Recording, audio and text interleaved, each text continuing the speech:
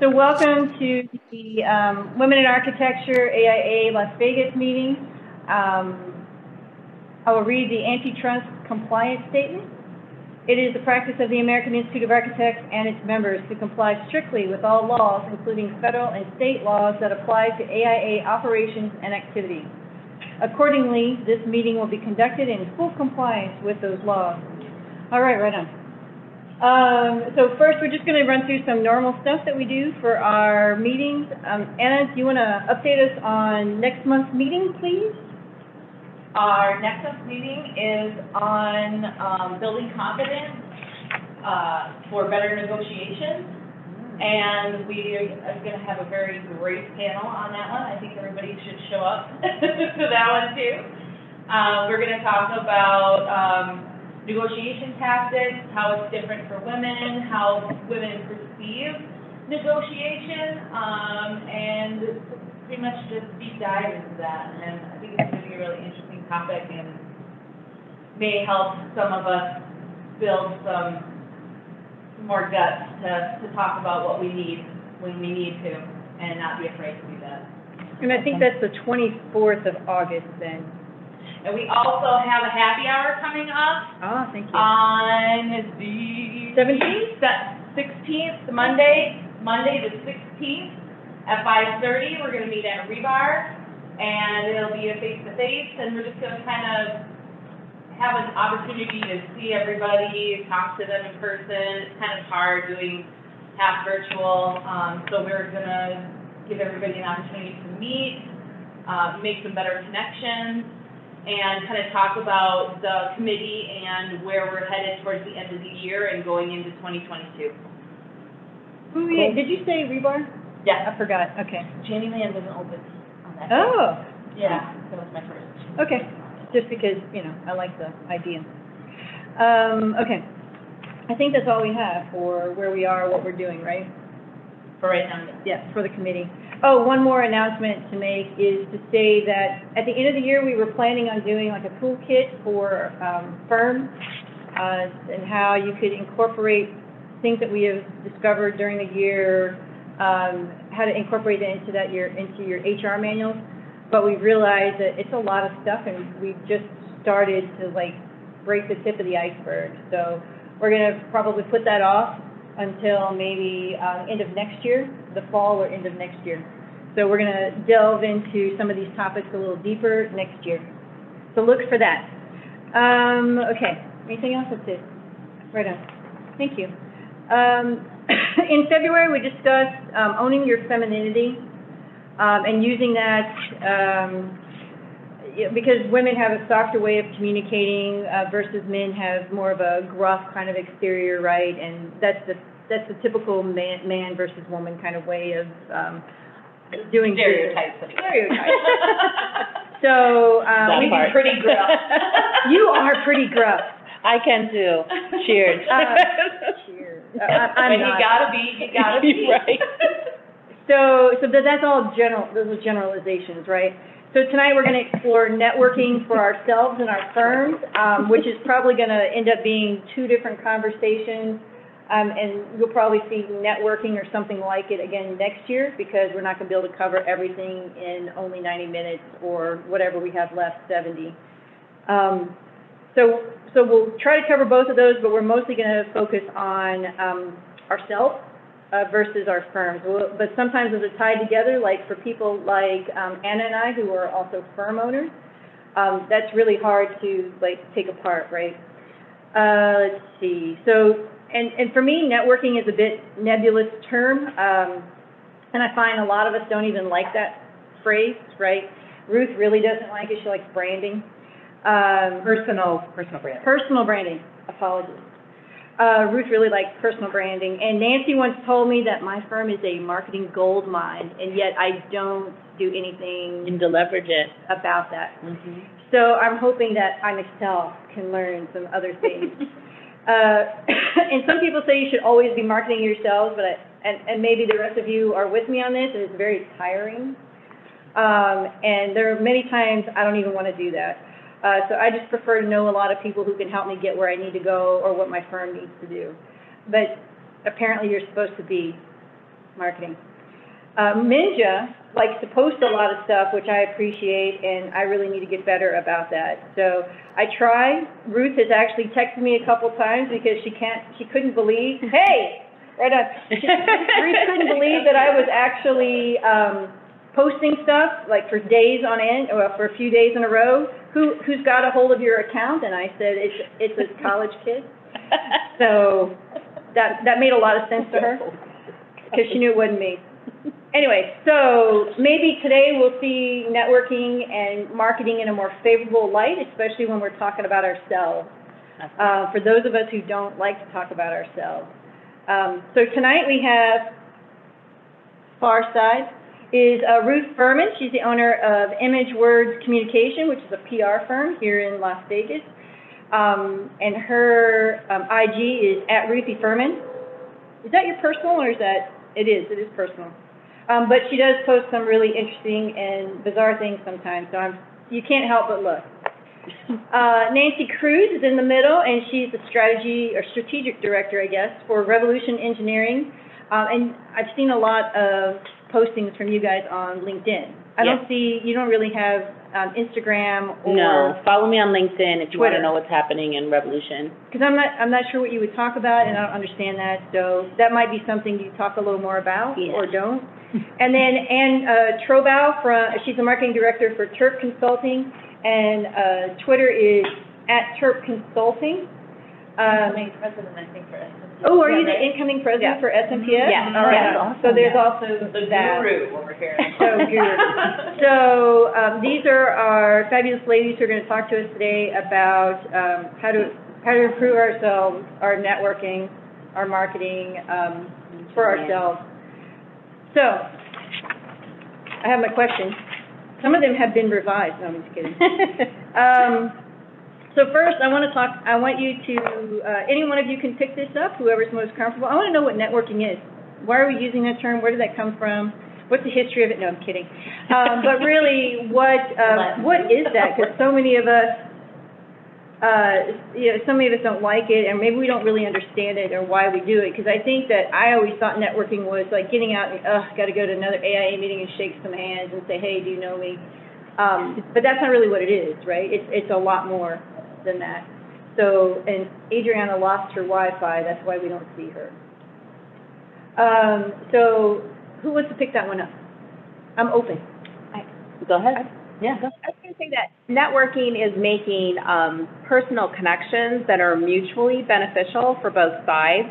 You don't want it to be one-sided. You want it to be, you want to meet someone, and you want to meet someone either personally or professionally because you have a mutual interest or a mutual goal. And so it has to be a mutually beneficial relationship.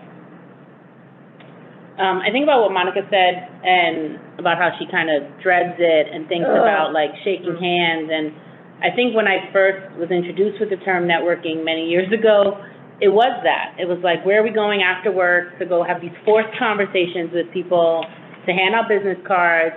And some days I was up for it, and some days I was like, I am tapped out on the peopling for the day. And it seems forced and performative, and I think that is where it gets disingenuous and not effective. I think networking is best when it's simply just relationship building. You know, can you interact and share information and energy with people? I think about even the word network when we talk about computer systems and how it's the ability to link computers so that they can pass information. And when you look at it like that, you're networking at any given moment, you know, whether you're on the elevator, whether you're bringing someone to a meeting, whether you're doing a presentation. So it's not this old archaic way of like, Tuesday at 7, I got to go to this bar and shake 20 hands, because that sounds terrible. Like, I hate that. So. Yes, I really agree with what both of you said, and I kind of liken networking in my own mind to sort of like a spider's web. So for me, the diversity of the way that I put myself out there and the way I guide my clients to put themselves out there needs to be on point and not too narrow. So I'm a really big believer, and that's one of the reasons I'm here at this architects event. architecture event is I'm a really big believer in the diversity of networking, not only locally and within other industries, but nationally through social media. I've gotten really active in Clubhouse, and I've gotten some business through that. It's a new social platform. So it's really about thinking of the spider's web and really hitting as many angles of that as possible. And relationships that are not one-sided. It's not only about getting business. I'm sure many of us, and those of us on Zoom, have been to an event where someone is thrusting a business card at us and following up and wanting to have coffee, and you know they're selling. So with me, and I can be very intense in my approach, so I really, really focus on relationships that are not one-sided. So I got to say that it has been one good thing about the virtual meetings is at least I don't have to tolerate any of that. So if I already know you, it's great. But the unfortunate thing is it's hard to meet new people or people and firms who can benefit you and your firm. It has made that really difficult. So why is it important to network yourself and your firm? The short answer is to keep the doors open, right? Like we're all, we got to pay the bills, so you need to push your business forward. The more nuanced response is that I think we really, as women professionals, have an opportunity, especially in the AEC space. We are, grabbing space for us to be heard and to do business and to be taken seriously and create opportunities for other women. And I think it's important. I get a lot of wisdom from networking, from things that work and things that don't work. And I am a marketing communications professional from New York City, and I spent a lot of time in the sales environment, and closing deals was my goal. And the difference between sales and marketing is that this is long-term relationships. Sales, I have an end goal, and usually it's very short-sighted. Networking, I'm not meeting you to give you a barrage of questions and to get a goal. I'm here to build this relationship. I don't know what's going to come of it. I don't know what's going to come of today's event, right. But I am going to speak highly of the work I do and the company I work for, and who knows, it can be a project, it could just be a best friend, it could be, just best practices in the field. Sky's the limit, and when you broaden that, I think you really open yourself up to positive things from the experience.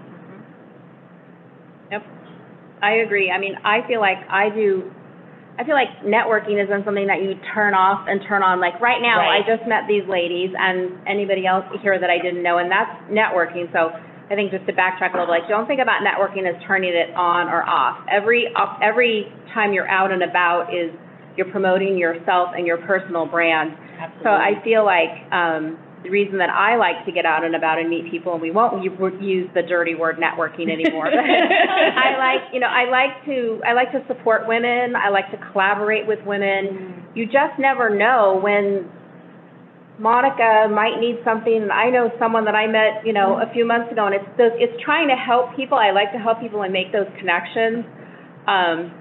You also never know when you might need, hey, can you help me with this? I don't understand.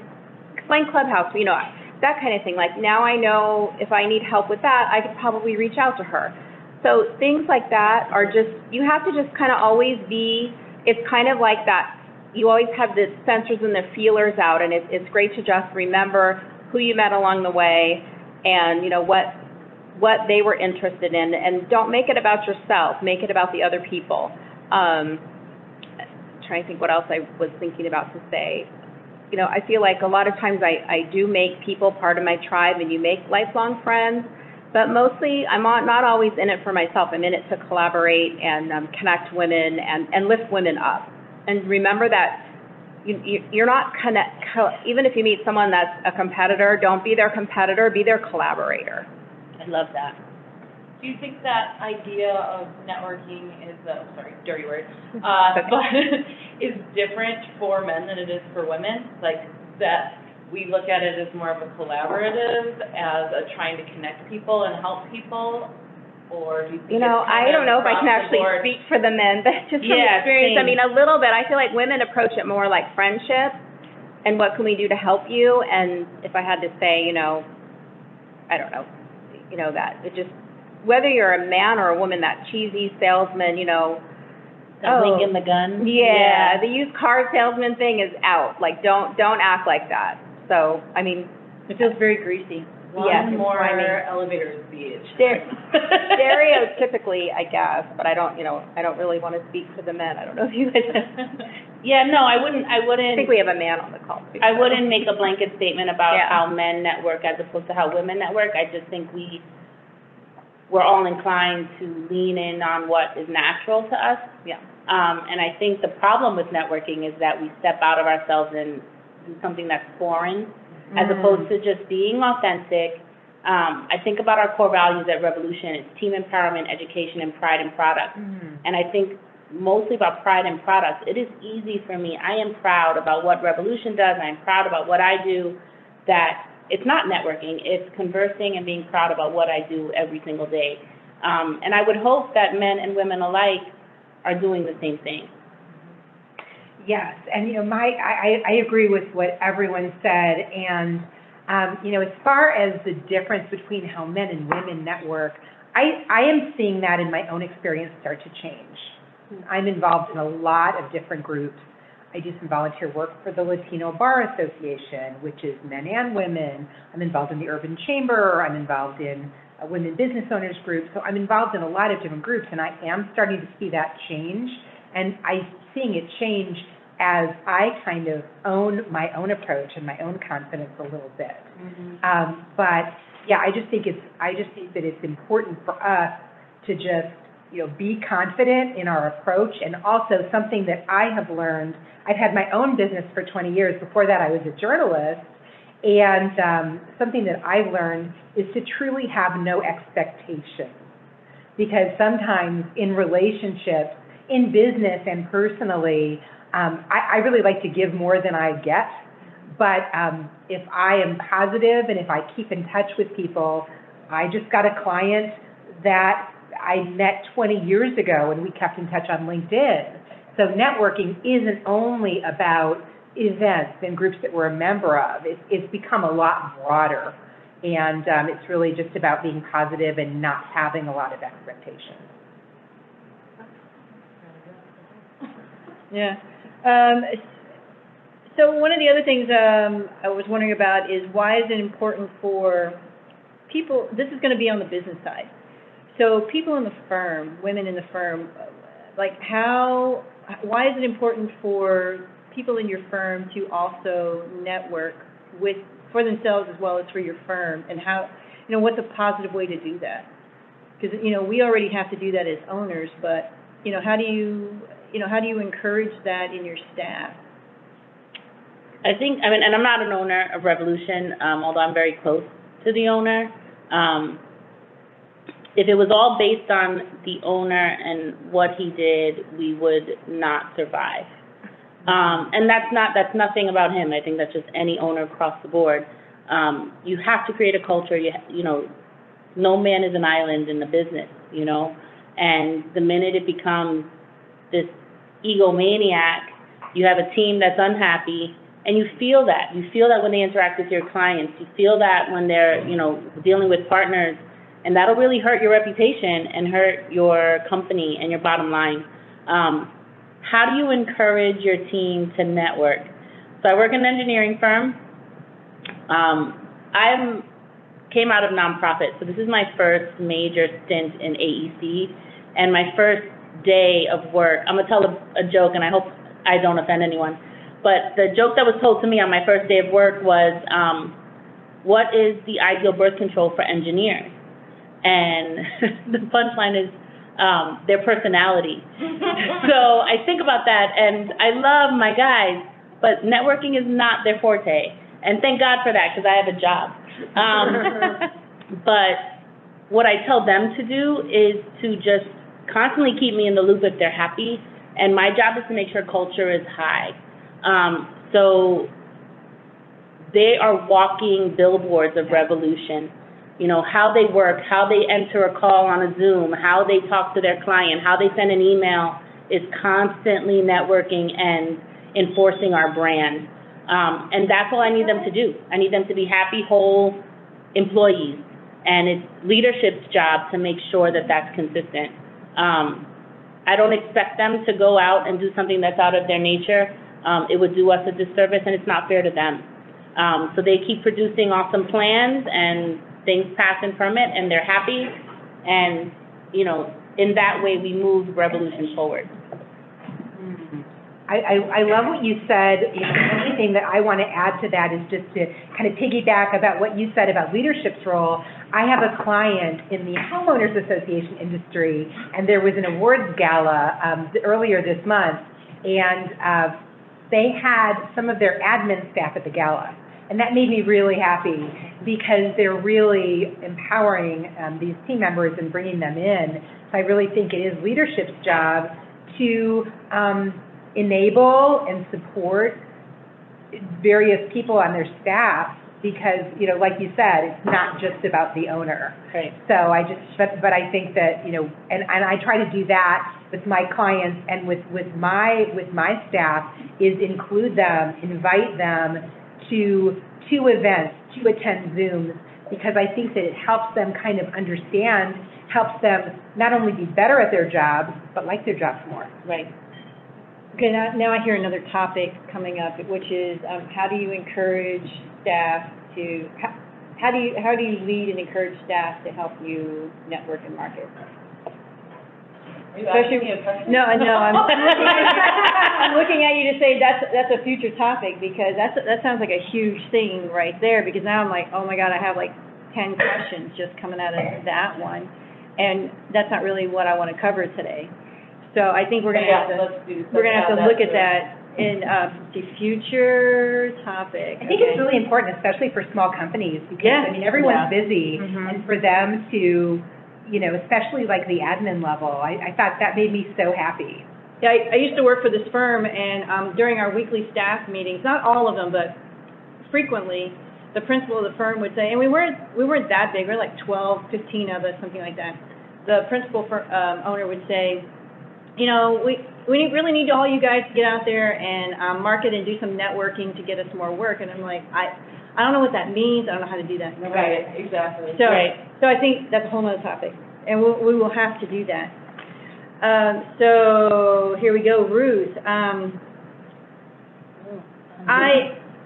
So Ruth has given me a hard time over the many years for my lack of PR prowess. And so public relations or personal branding, how does that fit into networking, and what the hell is it? Well, you just totally beat me up, so I do want to defend myself. She has really tried to help me. She really has.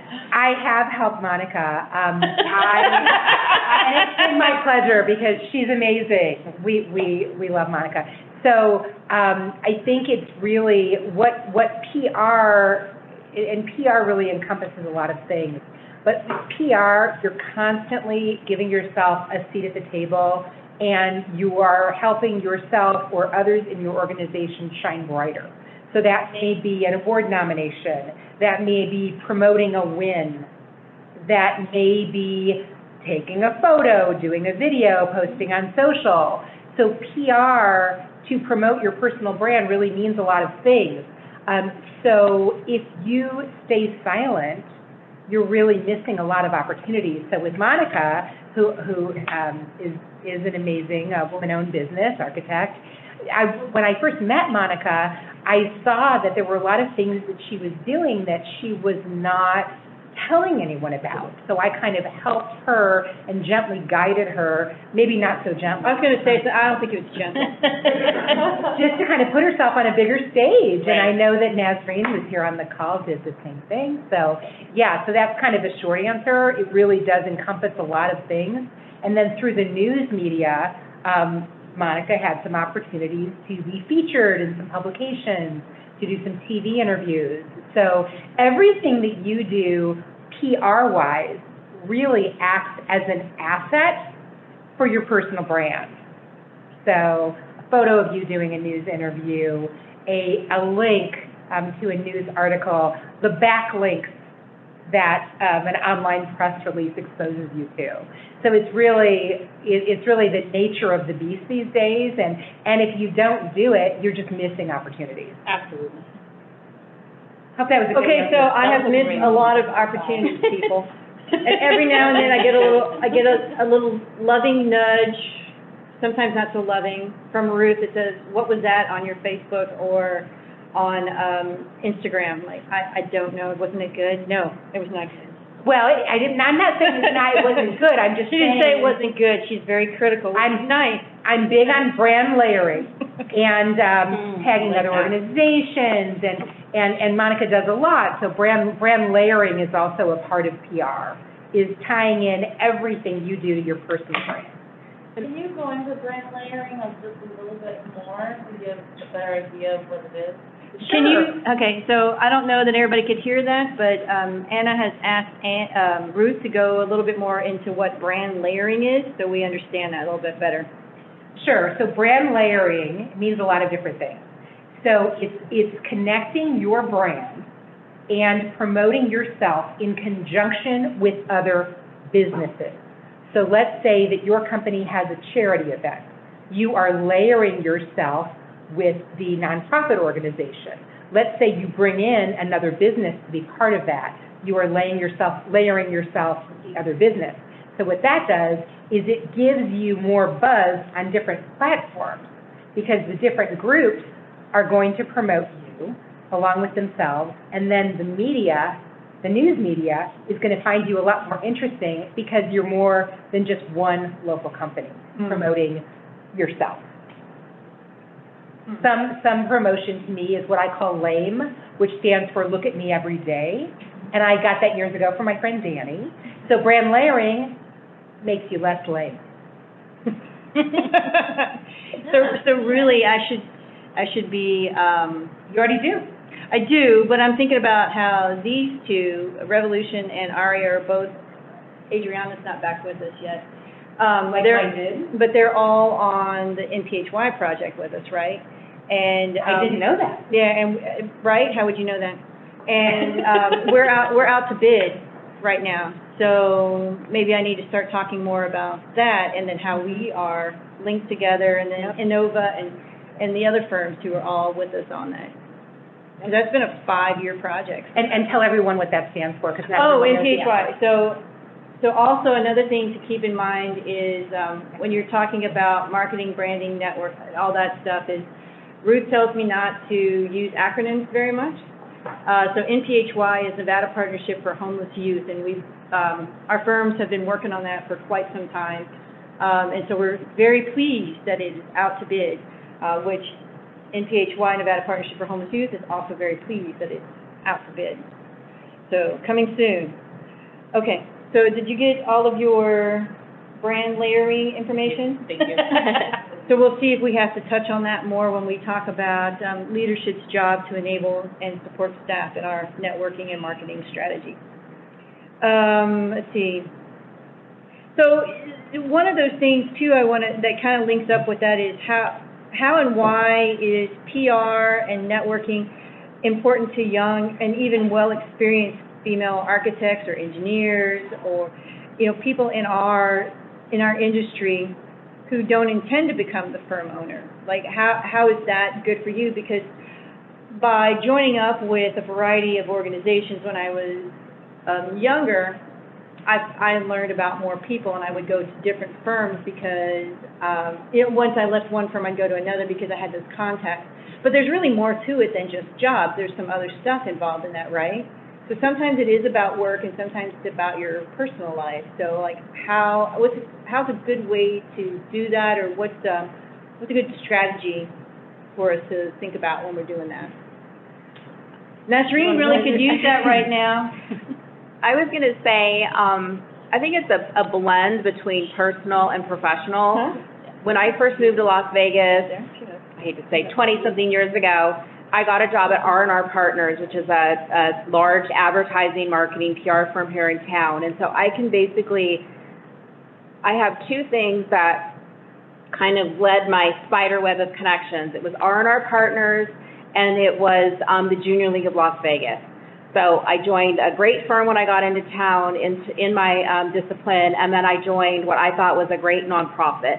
And between those two, those spider webs have gone together. It's led me to this job here today. It's led me to SMPS. It led me into a leadership role. So I think if you think back, you can probably, all of my roads kind of just go through those areas. So I feel like if you don't have a good personal, find something that you're passionate about. If you don't have a good professional, obviously you're here today. I'll promote SMPS if you don't know what that is. It's an acronym, but my firm belongs to both AIA and SMPS. So there's multiple. It can be faceted and layered. You don't have to pick one or the other, but I would definitely pick a strong personal and a strong professional, or multiple on each. And I think that's how you. Forgot what the topic of the question was, but I think that's how you build a strong connections. And I feel like if you're just starting out or you're a seasoned professional, it doesn't matter. You need those strong connections. There you go. You brought it back around. Did I bring it back around? Okay. Yeah, there you go. I also think that, the word, like networking, the word brand sometimes has negative connotations. You think of famous people who spend time and money on social media all the time just pushing their brand. And I think as a young female professional in AEC space, reputation and growth. And that's what I think is the most important about honing in and figuring out what your individual brand is. And it's not, I want this person to walk away and know, that I've brought in this amount of money, I can get this amount of money, I do this for my owner. But more so, where's your value system? Where's your work ethic? And I think those are the ways that when I present my brand and I present myself, you really walk away being like, I have a sense of what this woman is about. And if she's aligned with these people, these partners, this company, then they're more than likely in conjunction. And I think that is what's important as a young professional, even if you have no aspirations of owning. I have no aspirations of owning my own company. Neither did I. Me neither. It just happened. It just happened. But I have no. Never. I know, right? But I have no problem supporting Chris and his vision. But please know, I walk in and I'm promoting my work at Revolution. And I think that's because I'm really proud. Again, pride in products, right? If you're proud of your day, you're presenting that brand, and I think that really resonates with people. I love that. I love that, and I really feel the same way. I actually have had the opportunity, since I've owned my own business, and even prior to that, when I was working in corporate, and even prior to that as a journalist, to really mentor those younger than me. I ran intern groups at magazines years ago. I just think that it's not only important for sort of job growth and getting other opportunities, but it just makes work more enjoyable. And it also, the contacts that I have made through some of my relationship building over the years in Las Vegas has really built me a community. Yes. And I recommend that to a lot of it seems to be mainly younger women that I have mentored, and I'll bring them with me. A lot of times I'll pay for their admittance, to an event or a Zoom or a class, and really encourage them to kind of spread their wings. So you're saying when you join these organizations, you should look for that mentor in that organization? Yes, I've always done that myself, and my natural tendency is to be a little shy and a little socially awkward. What? I doubt that. I fake it beautifully. I've had a lot of practice, but honestly, I was at an event a couple weeks ago, and I really have seen my growth because I force myself to sit at a table where I don't know anyone. And I do all the things, but so I've learned through success and failure, what works best, and it's really important, especially early in your career. I would add to look for a mentor and look for a mentee. Yes. Especially in this space that is, let's just say it, white and old and male. So, you know, we have an opportunity, if we're in the room, to really grab someone and be like, I'm going to give you the knowledge I have. I'll spare you some of the heartache, because some of it was hard, you know, growing in my career. And if I can spare some 26-year-old woman, you know, with best practice, and she can navigate the world, then yay, you know, like, then I've done a good job. That is good information, because what we used to do as architects, and I think it's changing, is we used to say, well, it was really hard for me, and so you should also have to put in all of your hard work, the same crap that I had to do. It's like, well, that is so unfair. It's so unfair. Like, if you learn something, I don't know why you can't, like, start at the next level, and then we go even further, instead of starting all over at ground zero. I was just going to add real quick about building your network is be patient and let it grow organically. This is not a forced situation. This is join something that you're passionate about, let your true passion come through, try to find, you know, hopefully we're all in a job that we feel passionate about, but all of that will shine through and it will attract people.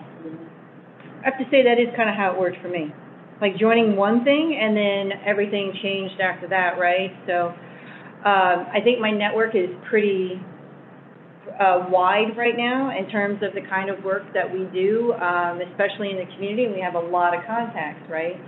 So that took a really long time to figure all of that out, and who to talk to, and who to keep as your friend, and who to let go.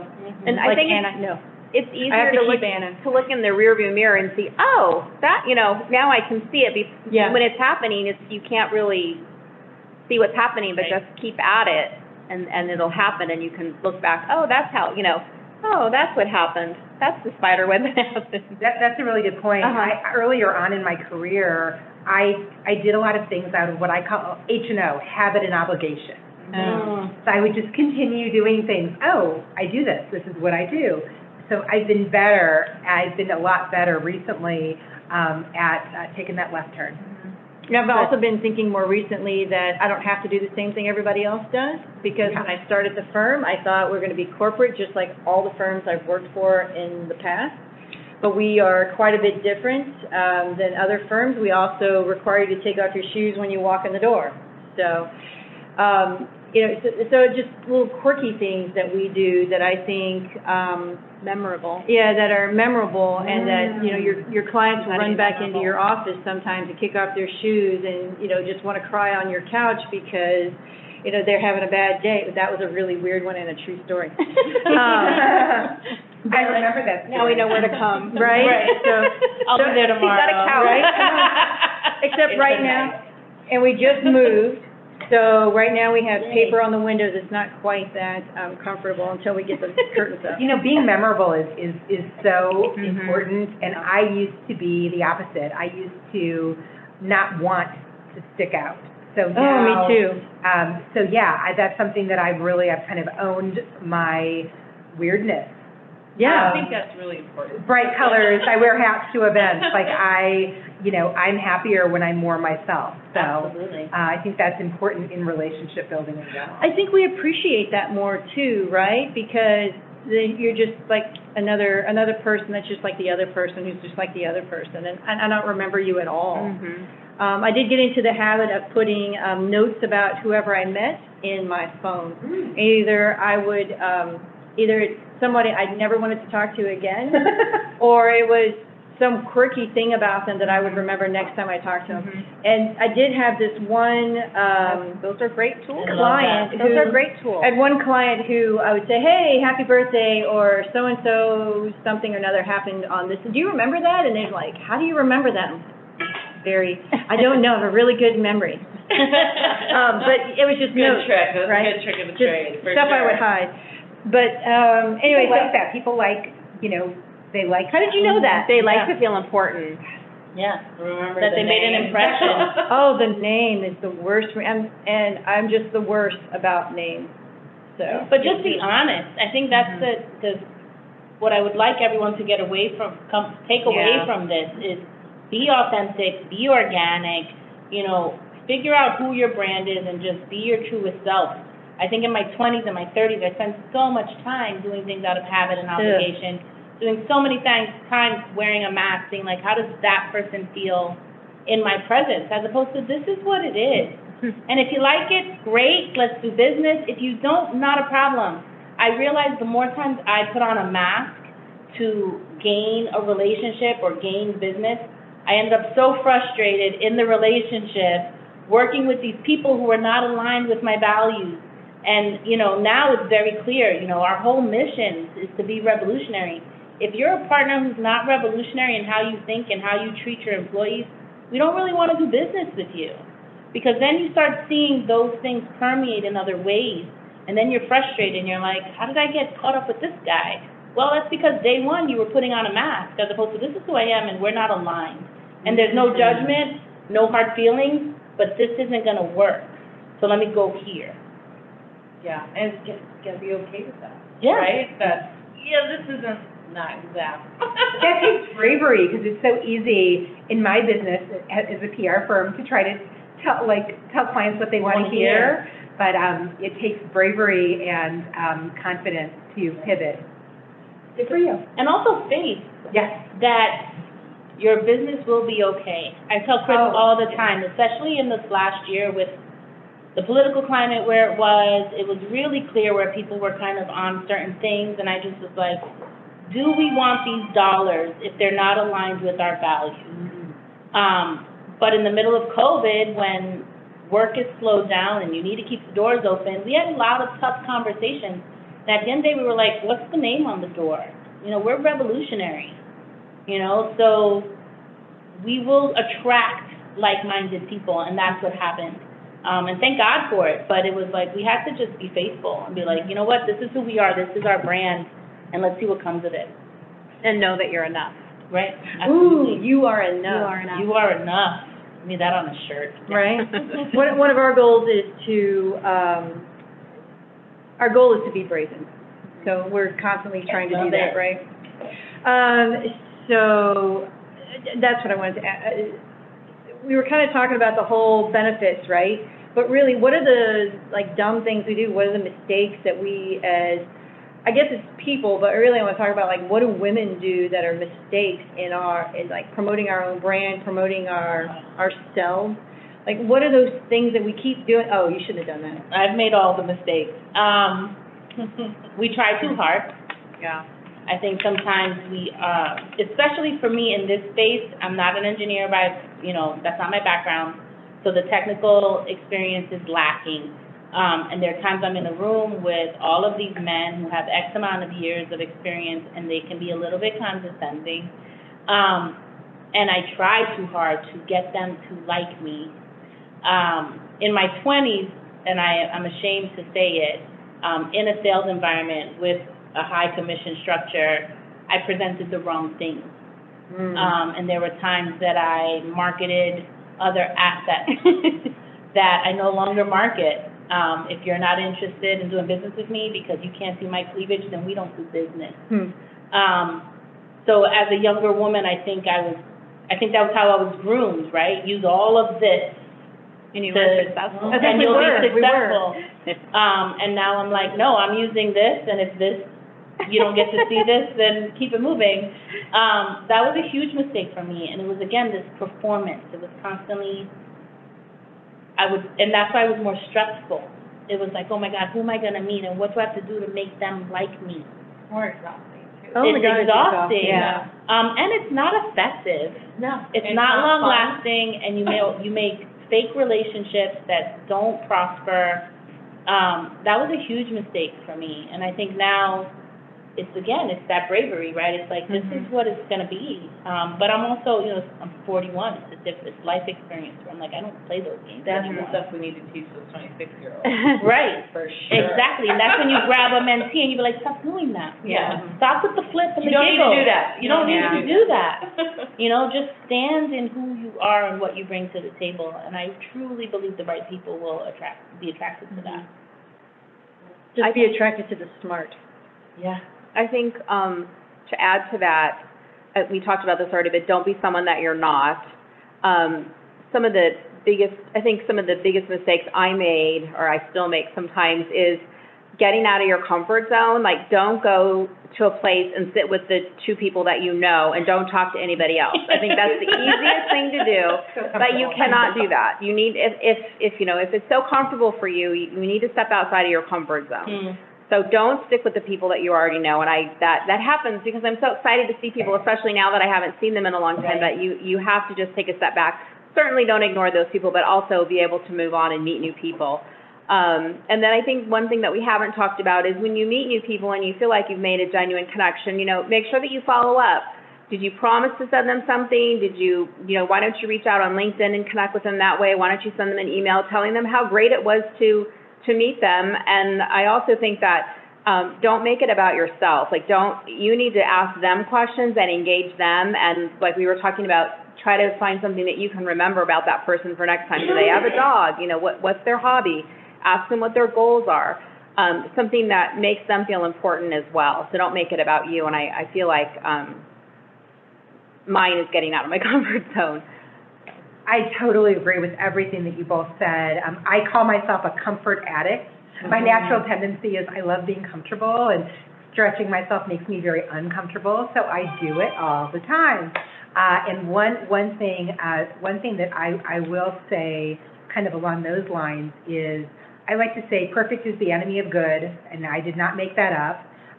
Do something, say something. So as a public relations company owner, I'm a really big believer in if we wait until something is perfect, we are not going to do it. And I know that about myself.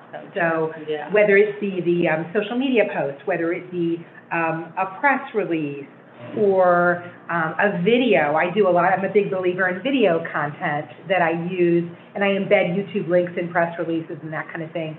I'm a big believer, say something and say something now. Because especially with what's happened over the last year and a half, you never know when breaking news is going to make you less interesting. So do it now. Do it on that random That is Wednesday. such a good point. I find myself I appreciate perfection. You do the videos, Ruth, and they're very embarrassing for me. Like having to be on social media or just do a one of those little Facebook Live things. I'm like, oh my God. I think Naz and I did that one time, and it was a little goofy and awkward, but I just don't think that things are interesting enough to other people sometimes. Like, oh, I guess this is kind of interesting, but it's not really that interesting to me, but I just don't know what other people are going to find interesting. Well, I mean, the key is to keep them very brief, because people really do not have much attention span. Right. But you never know, because we're interacting with such a huge universe of different personalities, and you never know if you don't try what's going to get the attention. So I've gotten gigs from my goofy 59-second videos. So you never know. Some of them are kind of goofy, which I appreciate. So not so serious all the time. Well, usually not very serious. Rarely serious, and they're authentic. And sometimes I make fun of myself, and I laugh at myself, and I talk about things that didn't go well, and I recommend that my clients do the same thing. So, yeah, it's just doing something, saying something, not waiting until things are perfect, which I think is the natural tendency for a lot of women, is to wait until they feel perfect to put themselves out there. And then we don't do anything. Oh, yeah, done that many times, nothing. Yeah. So this is probably just for Nancy, and I guess we'll all figure out how we can participate in that. And if you have questions online, please share. Is networking different for women of color than it is for white women? Everything is different for women of color than white women in America. And I don't mean to make anyone uncomfortable, but I am transparent, and I'm just going to keep it totally real. I don't think I have all the time to dissect all the nuances of the challenges that women face in any industry, and then you throw on the layer of racial and ethnicity and cultural differences. And I think the road is narrow in our workspace. And I think, like Monica said, there is something to, they need to kind of earn their place and, put in the time and the work that we have put in. And I think we all white, brown, blue, green, doesn't matter, need to realize that the space needs to be shaken up in general. And how, as women, can we lift each other up regardless of our racial makeup? With that said, though, specifically to women of color, honor your spirit. When you feel a microaggression, hear it. I think sometimes one of the mistakes I made too, and this isn't even necessarily always racial, I'd feel someone's energy and be like, that was off-putting, but I would still try to push forward and make something happen out of that engagement, as opposed to being like, I don't need to get into the why. I need to step away and put my effort somewhere else. And I think there have been a lot of times that I felt that. I mean, to be totally candid, in my 20s, I used to put Nancy Morning, which was my married name, on my resume instead of Nancy Cruz Morning because it got more hits. I used to get more phone calls just as Nancy Morning. And then I realized, again, with my interaction with these people, I didn't enjoy it. And I was like, let me just put Nancy Cruz, and whoever is willing to work with a Nancy Cruz is the person I want to work with. But I didn't honor my spirit, and I was so fixated on being in the room. I need to be in the discussion that I will do anything, or I will shut my mouth, or I will allow someone to treat me as less than so I can be in the conversation. And I don't shut my mouth anymore. I'm not in every conversation, but I also don't want to be in every conversation. But I definitely recognize that there are discrepancies and that marginalized people, whether it's racial or gender or sexual orientation or religious affiliation or political affiliation, there's so many things that can divide us, and the minute we recognize that that's not right, we then allow people to grow and, be built up. And I think, as white women, you have such a wonderful privilege. And instead of being in your feelings about it, recognize it and be like, I have power here. I have power to change the entire landscape. And there's so much power in sisterhood and helping each other and changing the landscape, together. So that's what honor your spirit. Things don't feel right, let it go. Good point. That is really good. That's amazing. I mean, I have a white, Jewish, Midwestern woman's lens. However, as the owner of a public relations firm, one of my core values is to amplify diverse voices. So I really appreciate what you had to say. Thank you. What we got? Anyone on the line? They can accept the answers in the laptop. Hello, everybody. Hi, Nazreen. How are you all? I'm well. How are you? I'm good. I don't have any questions. I just wanted to say thank you. And I've taken in a lot of what everybody has said. I guess he wants to say a quick hi. Go and say hi. Hi. Hi. He's so big. He heard my voice. Remember Ruth? He was a baby. Anyway, and to what you just said, Nancy, about diversity, and actually, if I think back to everything that everybody's just talked about, what I'm taking out of it, that's what I want to tell you all of you, is what I'm taking out of it is just be yourself, be true to yourself. And that's where you meet the kind of people that you want to be involved or, become friends with or have a relationship with. And Nancy, the last point about not being something that you're not and not accepting and just walking away from anything that doesn't feel right or doesn't fit.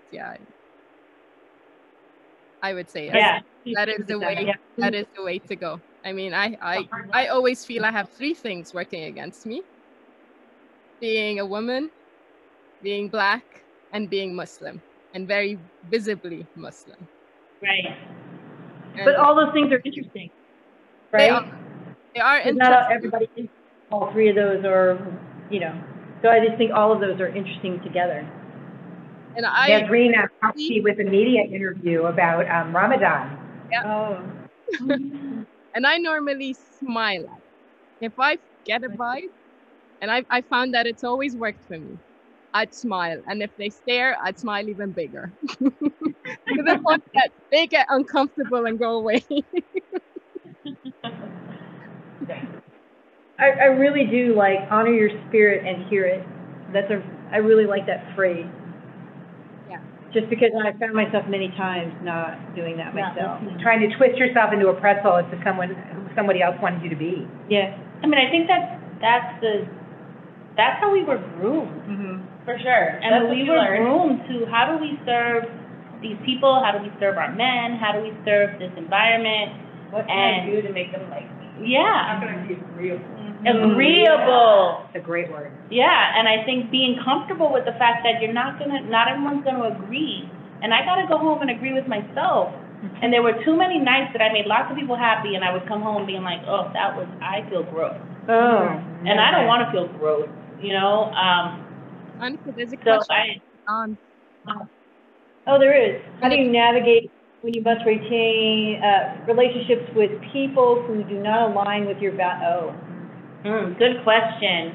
Sometimes I find it hard to remain authentic in those situations. No kidding. Yeah, if they don't agree with anything that you are. If you can't kick them to the curb. Okay, Yeah, sometimes you you can't. Sometimes you Okay, can't. so we have a relationship with an architect. Me? Not you, Monica. We have a relationship with an architect that really makes me struggle. And I've had a long conversation with two of their principals, and one of them just said totally out of pocket, offensive, terrible things. And I looked at Chris and was like, I don't want to work with these people anymore. And he was like, we're on our way. And we are slowly backing out of this partnership. And I thank God that I actually work for a company where I am supported, that I can communicate that this man was disrespectful and this is not what we want to do moving forward. But we do have a relationship already established. What do I do personally, and what does my firm do? Personally, I keep our interactions very short. I still was very clear that what he did and what he said was not appropriate. I didn't tell him. I did. I told him, and I told his partner. And in turn, now I just deal with the partner. It wasn't an easy conversation, and people are who they are. So I was not the first woman or the first person to be offended by this person's behavior. Yeah. So it wasn't like, oh man, Nancy's just saying crazy things. It was like, oh, you too? And I was like, yeah, and we're done with it. Though, I don't like the two part. Yeah, I will say as a firm, what we have done is we incorporate a PIA fee. I have A PIA fee is a pain in the ass fee. So, do I throw on an extra 10% on the proposal? And if he thinks we are, I can get MEP for less, please feel free to do so. If I'm going to interact with this person and he's going to be disrespectful to my engineers, that needs to come at cost. You don't get to disrespect me for free. So as a firm, I incorporate that in the fee. So as a firm, this is how you guys are handling it, but how do you deal with it if you are the staff of a larger firm and you're trying to find your place in there because somebody has said something derogatory about you, but they didn't know it was about you in front of you. You know what I mean? Like they don't know who you really are, and so they're saying it about you. Or so for me, one time I went into a meeting with an intern who was a man, and the client immediately started talking to my intern, right? And he said, as if he was the architect. And so he let him finish, and he goes, I don't know if she's the architect. And I'm like, I was fuming by then, right? And so we still work with that company, just not that person, right? But I think that there could have been another way to handle that, but I think what Dawn's looking for is she doesn't own the firm. So if your firm can't do anything about that, and if, let's say that you just started the project, like, how do you deal with that? I mean, when it's come up at our firm a few times, I feel like Dawn should talk to her immediate supervisor and let them know the situation, because if you don't have that first level support, then perhaps long-term you need to go to a different company that's willing to support you. At our firm, we had an issue with one client being really, what do you call it, disrespectful to like the support staff that was answering the phones, and so they told the person, you know, our PE, and he actually talked to the client and just said, you know, if you have any issues, like, you can unload on me, you know, if there's an issue, but don't unload on, you know, they're just trying to do their job. So in the future, we would also choose, we choose to not work with a lot of people, to be honest. So we would just navigate away from them. But if you're in a situation where your company isn't supportive of you or of the employees, I mean, that's especially if it's like, you know, sexual harassment or something, that's a violation. Yep. So you shouldn't have to put up with that. Basically, I would definitely see who you could speak to at your company. But is there any way, I mean, not every situation is like that heavy. Well, so if just you're navigating those day-to-day assholes. Yeah, when I would in turn treat them with respect, and if you can, you know, if you have some sort of a relationship and you feel comfortable letting them know why it's not okay, what's happening, you know, I don't want her to go off the handle and get fired or something, you know, I mean, this is like, kill them with kindness, treat them with respect, and see if you can get that in return. Not sure if that's... I'm going to push back on that. No, I am not going to coddle or acquiesce or, you know, work with this person with kid gloves.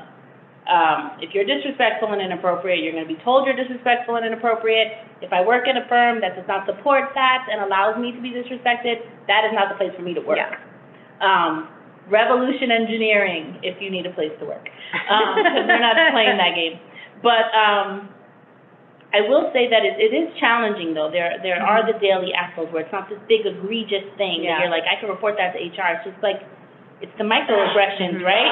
Like, oh, it's the relevant person. It's the energy, right? Like, networking is about exchanging information and energy. So I'm exchanging information and energy with you, and you are saying things or doing things that are problematic, then how do I protect myself? And this is not just professionally, personally, you know, you have to figure out what your anything is. I tell my team all the time, you can have anything, you can't have everything.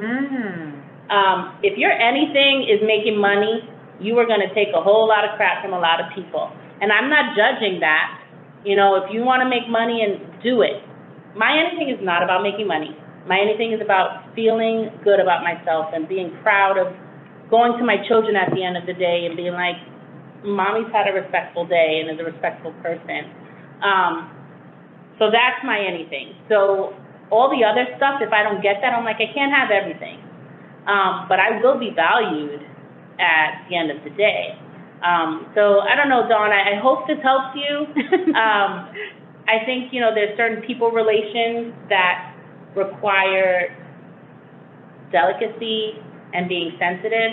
And then there are other times as women, we just need to say, no, you're not going to do that to me.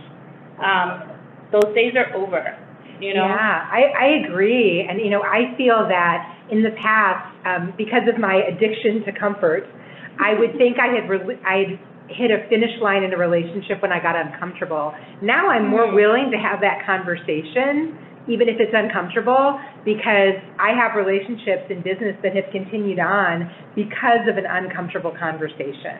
Now, I'm a business owner, but that's been a lesson for me, is to let myself get a little uncomfortable and not just end a relationship. I also run, which is very uncomfortable, so that fits into the finish line.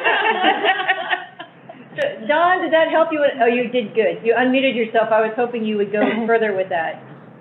Yes, no, it did. Thank you very much. And it's, just to clarify, it's not the disrespectful, it's the microaggressions. It's, I work for a general contractor, and I have hundreds of subcontractors that I manage. And manage relationships with, and there's some really great ones out there, and there's some really tough ones out there, and it's, it's a challenge to maintain that relationship and get them to keep coming back to me and bid my work all the time when I don't feel a connection there, or I feel some sort of grading. And I appreciate all your feedback on that. That's certainly something I'll keep in mind moving forward. Thank you.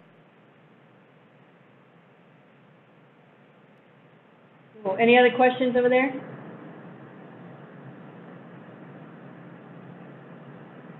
What about you, ladies?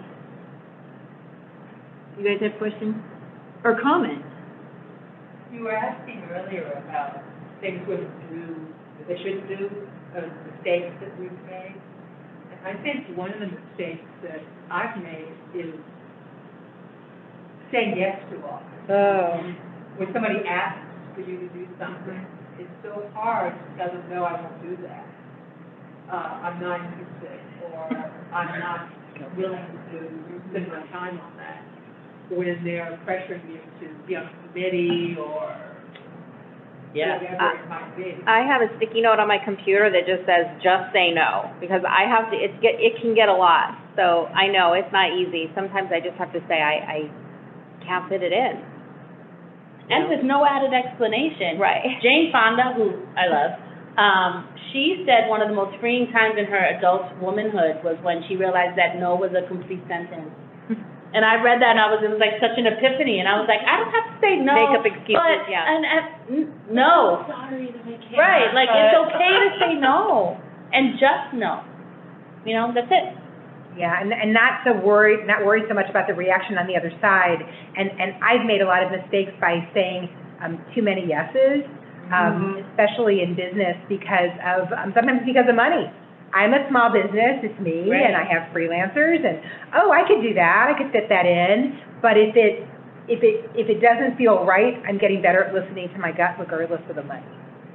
And it works for you guys, though. I mean, it's proven, right? It's uncomfortable, but yeah. It's uncomfortable, but it's proven. And You're happier on the other end because you don't have too much Exactly. stuff, and you're able to devote more time to. And you're doing what you genuinely love. Yeah, you do what you love. I've had a couple of situations where it was with a firm that was a repeat client, architecture firm, and we get into a sticky situation where I have to stand up for myself, and I'm like, will I work with these guys again?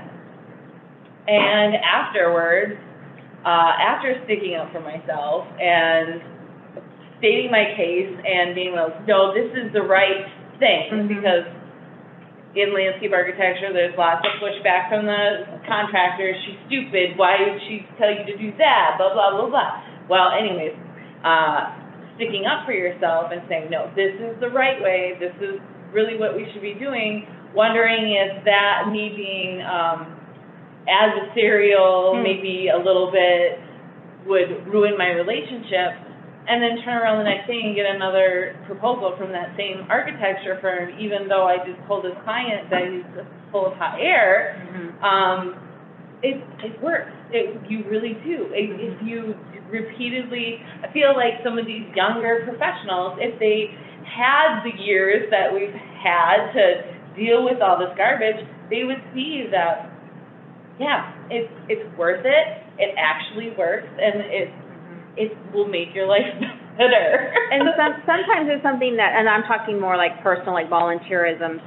Sometimes it's something that I really want to do, but I just know now that I can't take on everything, and so I just say, can you circle back with me in a year or two? I'm taking on this now, and I have to prioritize. Yeah, so instead, sometimes because I don't want to give them an excuse, I just want to say, like, God, I'd really love to do that, but right now I can't take that on because I'm already committed to this. Yeah, and you can get pushback on that stuff, but you just. And then they'll circle back or they might not, but it's just a risk. My mom always says, good fences make good neighbors. I don't think she came up with that. I think she stole it and throwing it at people. But it's true, your boundaries make good relationships with your neighbors. And for whatever reason, I think like Nazreen said, the takeaway is to just be yourself. If it doesn't fit into your life, it doesn't fit into what you want to do, it doesn't make any sense, no thank you. at the end of the day, at least, you can look at yourself in the mirror. Right, Yeah. right. What else you got, Monica? That kind of covers everything that I had written down, and a couple of other things that I mentioned along the way. But if you guys have anything for us? Like, what are some good takeaways? I think that we kind of outlined a couple of things here and there along the way, like, let's see. Like, you go ahead. I was just gonna say, I wrote down, I think of best practices when I'm, and like Ruth, was saying, forgive me, Ruth was saying, like, she's an introvert, and I can tell you right now that in my professional life, I'm much more outgoing and confident, and in my personal life, I'm a little bit more, you know, it's harder for me. So I have some best practices, and I call them the VIPs. So these are my personal things that I make sure I always do. So personal or professional is stay visible. It's easy for me in my personal life to just, you know, want to be the quiet one, shy in the corner in the room. But so I try to always stay visible, whether that's social media, friends, you know, everything we talked about. The I is get involved. For me, one of the reasons for me, if I don't know anybody, then I'm going to be the invisible person in the corner. So for me, I have to get involved. That's why when I join an organization, I try to get on a committee or take a leadership role. That's the best way for me to build confidence. The P can be a few things, but for mine, it's use your presence. So whether you have to just take a deep breath, never let them see you sweat, be positive, and I always say, you know, also my presence is be authentic, be yourself, and, you know, be the best person that you can be. So that's kind of my VIP. So when I'm doing things that I'm uncomfortable with, I kind of just check myself on those things and just take a deep breath, and I'm good. So it's not easy, even for you know, us here on the panel purporting to be the experts on networking. We still have to practice those things and take a deep breath, you know, when we're going into certain situations. So. And it's still draining. I mean, I think people assume that because I'm good at it, they're like, oh, Nancy loves it. I really don't. It's work. It's, you know, it's my job. It is work. Constantly putting yourself out there, constantly being present, you know, being involved. It is work. I mean, even I told a friend of mine, she was like, let's do at 7 o'clock. And at 3 o'clock, I was like, yeah, let's do it. And I said, but I may call you at 5 o'clock and say, I'm tapped out. And I already prepped her because I wasn't sure how this event would leave me as far as energy and effort, and I might just want to just decompress and be with myself.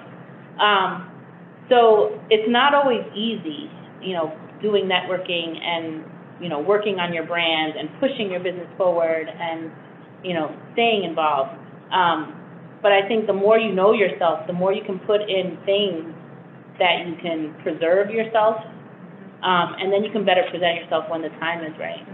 And there's some things that I let go. There are certain groups in town, to be totally frank, that I'm like, this feels like middle school clique stuff.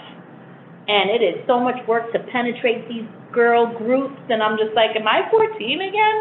And I'm like, this isn't worth it, you know, and these aren't the women I want to work with. So it's not easy, but I am very intentional. I love the intentional thing, and yeah, all I would add to that is, I tend to only regret the things I don't do. However, I regret the things that I do when I'm in the wrong headspace, to your point. Right. So I give myself permission to change my mind, and I know that I'm not going to present the best possible version of myself if, you know, there's breaking news and I'm helping media and I'm tapped out. So yeah, give yourself permission to change your mind, and that's not weakness. Yeah. So yeah, thank you. That's awesome. Thank you for that. Well, and so I'm glad that we hit that for the end, because here we are at the end of almost 90 minutes. Wow. I know, right? So fast. It goes like, So, look at that cutie up there. I know. that would be Nahar, who Dad also gave the name of Ripley after the Sigourney Weaver character, because, you know, strong-willed little creature that she is. I know, right? So thank you all for joining us. Thank you, guys. Hi, Linda. Appreciate you guys. Yeah, hi, Linda. Being here. Kind of a big deal, very uncomfortable topic for me, honestly. Because I know there are things I need to do and things that I do and don't do well. Take your deep So, breath. just deep breath. Do you feel like this conversation made you less Uncomfortable? More less uncomfortable about networking? On networking, maybe, because some of the things I've been thinking about in the past year, I've had a lot of time to think. Are things like I just don't have time to be that uncomfortable when I walk into spaces. So if I don't look like everybody else, it's okay. Right. Like if I walk into a space and I'm the only one in a suit or in jeans, whatever it is, and everybody else is in something else, and I just have to own that and go, okay, off we go. We're just going to do whatever we're going to do. So, and it's trying to find that confidence in myself to keep moving forward is what I'm going to have to do. And I just realized last year that I'm a principal of a firm. Just last year. Just last year. And we just celebrated our 10 years. So it's like, how did you just now figure that out? It's taken so long. So sometimes you need to come out of a lot of your spaces. But I also think, no, if you're not a Facebook Live 2-minute person, don't do that. Because for me, I'm going to see that and be like, she's awkward, and I don't want to work with this awkward person, as opposed to, and this is what I told you before privately, you're so committed to community, and there's so much goodness in your work and your mission. Relish in that. Talk about that. And the more conversations about the good work you're doing, more people who are doing good work want to be a part of that and want to change the world, right, and be impactful. And that's not as uncomfortable for you. No. To be like, the world needs to be better, and I want to be a part of that. Oh, you're raising conversation. Yeah. I need to start up raising conversations. Raising conversations, I love that. Yeah, why are you not doing that? Because I don't have time. Oh, I hear you. And there was a pandemic. And there was a pandemic, so that didn't help. But that was a pretty good thing. I'll tell you about that offline. I love that. We used to do that. And it was a good thing, and there was a nonprofit group that actually wanted us to start it up again. I'm like, I don't have time. You did brand layering with a different nonprofit each time we did one. I did do that. That was an accident, because I didn't know what I was doing.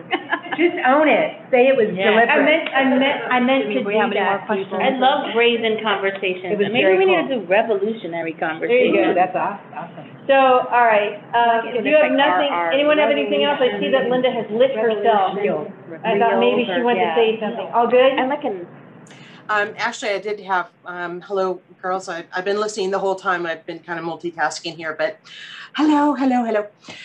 So one thing I wanted to talk about, and Dawn, this might help you too. I have my own business, like Ruth, not quite the same genre, but my own business.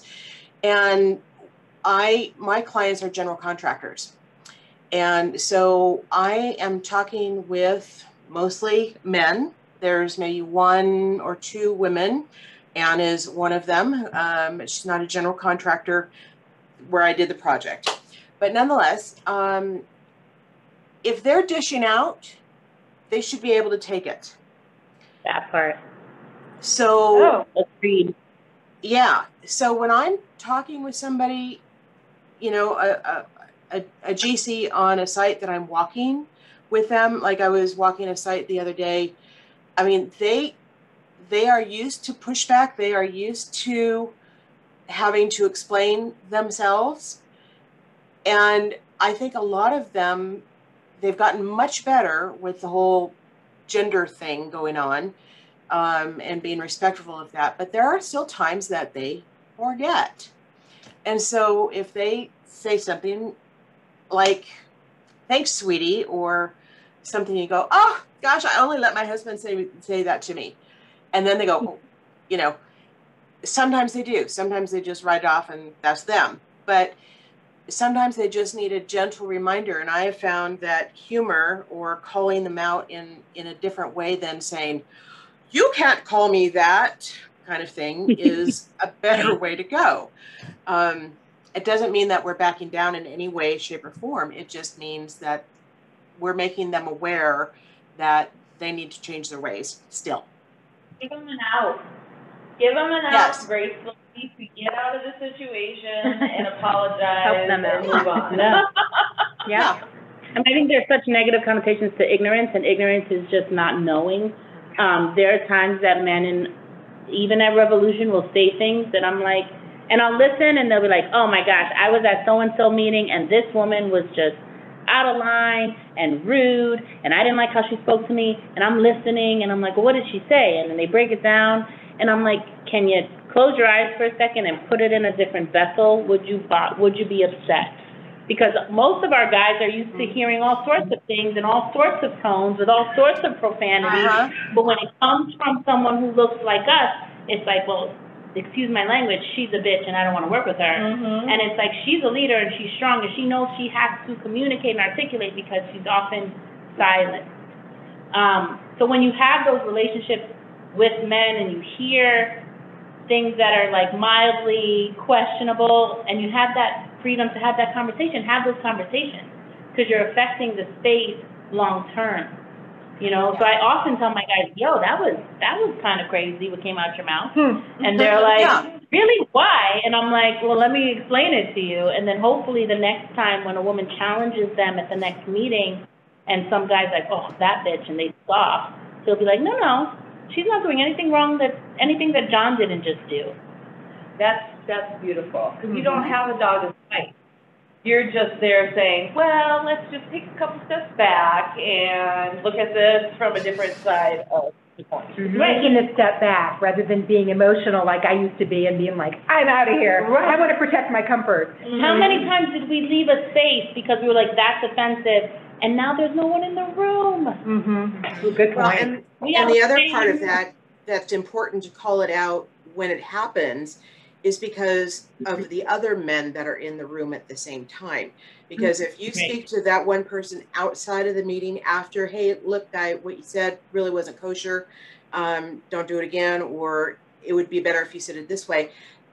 The other 18 guys that were in that room didn't hear that, and they haven't been enlightened. So that's why it's Right. So right on. So positive stuff. All right, we're gonna have to end there because we are at 5:32. Women it. I love it, Dawn. Women's playing it. That's awesome. Thanks. All right, we're out. Oh, and thanks, Glenn. Thanks, Linda. Thank you. One brave dude. Thank you, everyone. Glenn, how Thank was you. after all this? Bye-bye. Is Glenn still there? What does he have? Can we still? Oh, we're not getting kicked out yet. Looks like I'm out. I like that though.